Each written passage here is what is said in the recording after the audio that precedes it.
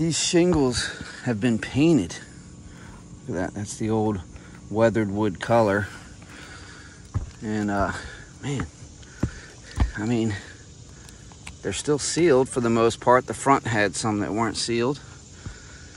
I wonder, I'm going to talk to the homeowner more about how long ago this was done, and has it seemed like it's worth it.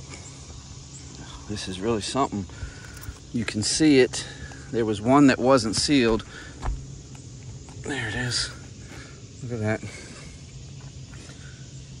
So you can see the old color.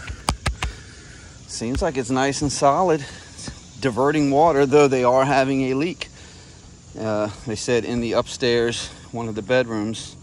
I believe it's on this side. So it could be the 750.